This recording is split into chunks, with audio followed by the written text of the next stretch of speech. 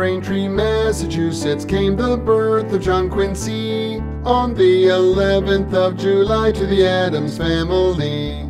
He traveled with his father to Europe and studied well. John returned in 85, then entered Harvard and excelled. He studied law afterwards, found a Boston place to rent, where he practiced law in 90 while Dad was vice president. In 95, John met Louisa, who he'd soon adore.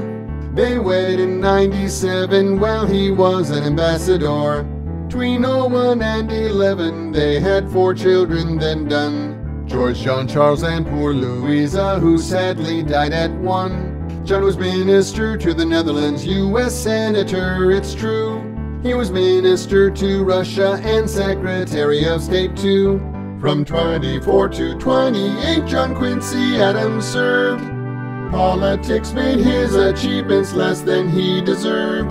John helped Monroe with his doctrine and bring Florida to the USA. He ran for president against Jackson, was chosen to Jackson's dismay. As the 6th president, Adams struggled to achieve his plans. Those in Congress who supported Jackson bitterly tied his hands.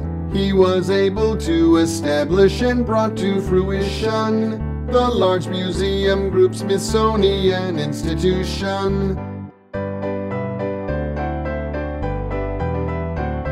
In 1830, John grew bored, so for U.S. Rep he ran. He served 9 terms till 48, then the end came to his plan. John collapsed from a stroke while speaking on the congressional floor. 2 days later, February 23rd, he would speak nevermore.